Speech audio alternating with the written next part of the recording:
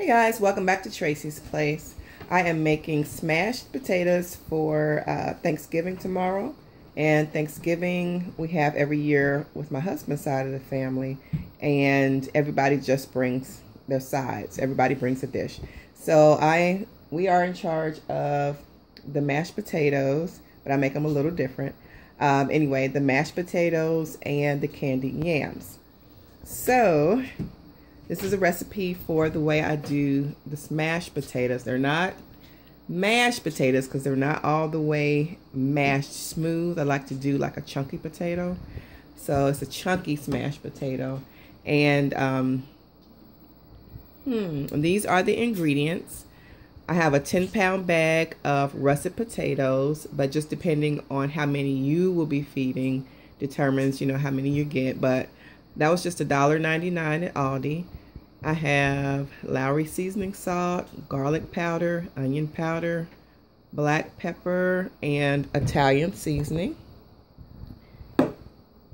margarine, and of course the potatoes. You can use butter. You're welcome to use butter. I know there are people who prefer butter for health reasons, and that is fine. So use butter. And right now we're going to go ahead and get started peeling the potatoes. And I usually just put them in a plastic bag and put some newspaper or something so they won't end up smelling later on in the garbage can. So just peel your potatoes. Alright guys, I have peeled my potatoes as you see. I have 15 potatoes peeled. And in this bag, I can't say peel, 10 large potatoes or 10 small potatoes. They were all different sizes. So these are just 15 potatoes. And as you see, I left a little bit of the skin on.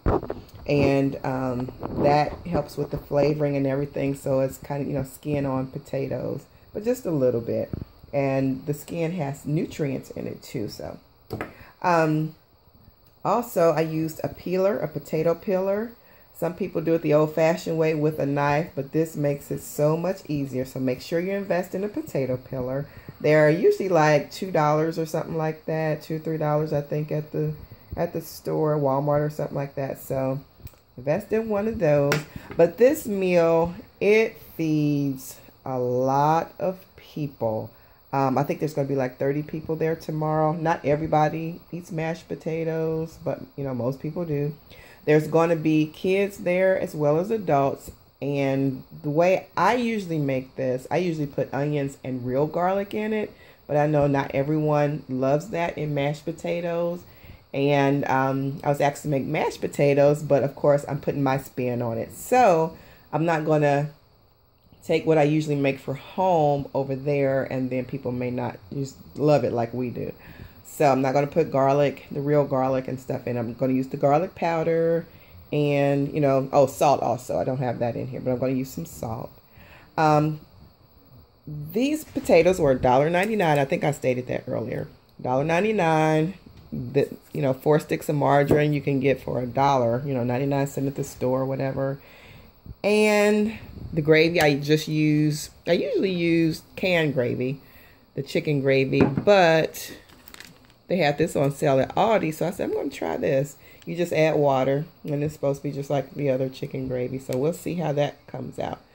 But this is under $6 actually, $1.99, and then $1 for the butter, so that's what, 2, 3. And then these I think were 69 cents each. So basically 70 cents. So you can get away with making a big thing of potatoes for under $6. So it's really good. And potatoes are filling.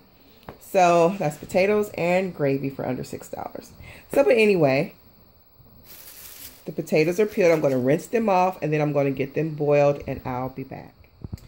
Okay, I am over at the sink and I've just rinsed the potatoes off and put them in this like colander. That way the water can drip. This is the same bag that I put the peelings in. So it's a plastic bag and a paper bag. So it's going to catch the water that comes off of here because they were rinsed. That way when I get finished with it, I have my garbage bag all here. I just put it in the garbage. So no big mess to clean up. But anyway, these are the 15 potatoes. They're all rinsed. Right now, I am just chopping them up, and 3 slices down lengthwise, and just chop them up like that. And that's it. Okay, I am putting the potatoes into the boiling water. This is salted boiling water, and you want to put them in there really easy because the water is boiling hot and it will burn you. So just kind of put them in there easy. Alright, so the 15 potatoes barely fit into the pot, but they are boiling now, and I'll be back in a minute. Alright, the potatoes are ready. They're tender and they have been drained. The water has been drained off. So I'm going to add milk. I didn't have this in the little picture I had earlier, but I'm going to add, that's about, I would say, and I don't measure, I'm sorry. I'll put the measurements, I've put the measurements at the beginning of the video, but let's see, 3/4 cup of milk, and I use 2%, but like I said, you can use whole milk, fat-free. I don't know how that would be. You may be able to use it, I'm not sure. You can use like the is it half and half, or you know, the thicker dairy product. So you can use that, but I just use like 3/4 cup of milk, and this is a stick of margarine, actually 2 sticks of margarine, so that's going to go in like that.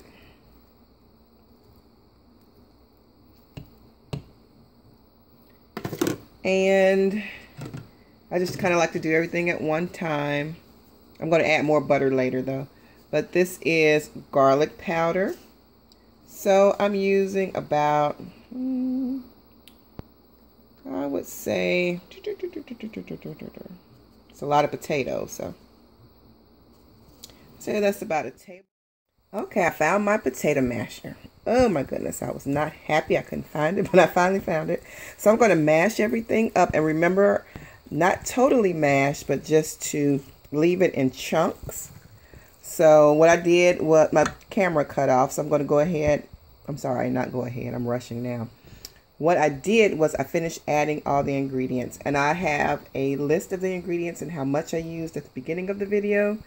And when I come back to show you the final product, I'll tell you if I added like extra butter or anything like that. Because a lot of the recipes, I do just eye it. And anyway, I'll have it all at the beginning of the video. Alright, I'll be back. Alright guys, this is the final product. Everything done in one pot basically. I will add, well, as you probably already saw, but anyway, I'll add all the ingredients and the measurements at the beginning of the video because I did add some more things. Not some more things, but one extra thing. I ran out of Lowry's, and so in a pinch, I had to substitute and use something else. This Grill Mates Sweet and Smoky Rub. Oh my goodness. My nephew, you know, put me on to this. One of my nephews is a cook. And he put me on to this sweet and smoky rub. It's for meat and stuff, and you can use it for other stuff. But I put it in here. It adds just a little bit of sweet smokiness, I guess. And oh my goodness, it set these potatoes off. So like I said, I'll put the measurements at the beginning. And you know us, as I'm a black woman, we add a little extra things to our dishes, and that's what makes it soul food. And it was so funny. I saw a lady, it was a Caucasian lady making macaroni and cheese, and she said she makes it so good. All of her coworkers and her other, you know, white family and stuff, they said this macaroni and cheese tastes so good, it tastes like a black person's macaroni and cheese. But we ask, you know, just different things to make our dishes soul food.